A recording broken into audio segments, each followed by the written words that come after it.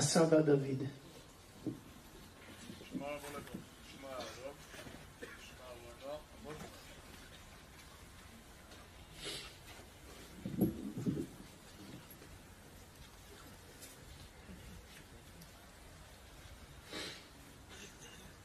איתן, 21 שנים היית איתנו. מודים לקדוש ברוך הוא על כל רגע. גרמת אושר, גרמת להורים, לסבים, לסבתות, לאחים, לחברים, גאווה.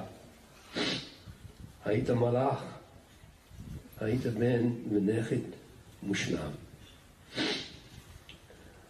I would like to say a few things in English for my young friends at YTVA, Yeshivat Rav Avodah, the yeshiva for young Americans that I've had the privilege to learn there for the last 2.5 years.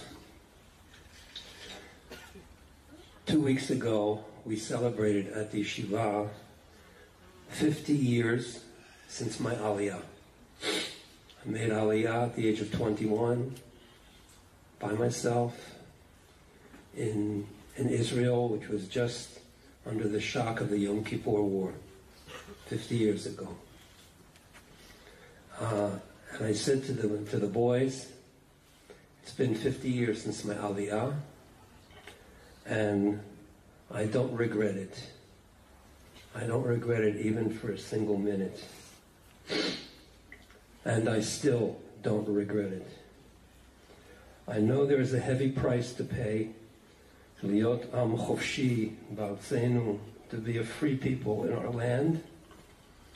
Until now, I have enjoyed the freedom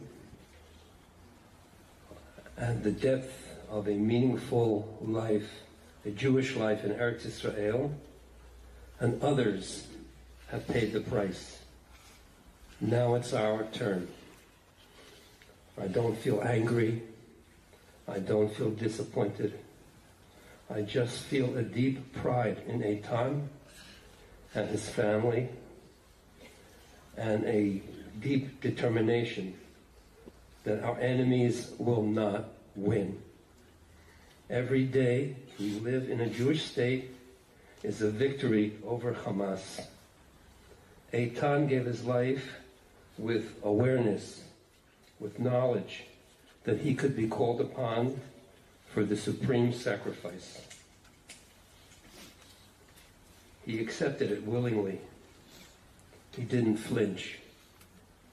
Because of him and men and women like him, we are living as a free people in our land.